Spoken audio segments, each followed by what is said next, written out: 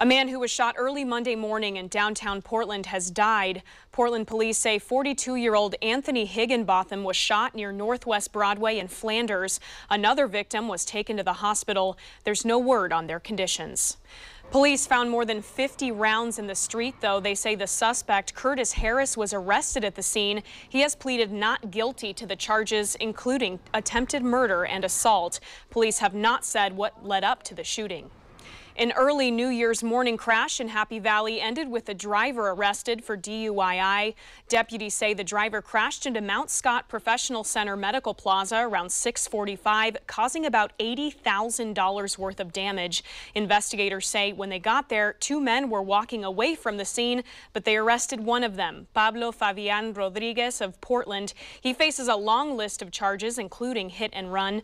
Deputies say his blood alcohol level was .12, well over the legal limit. Let's check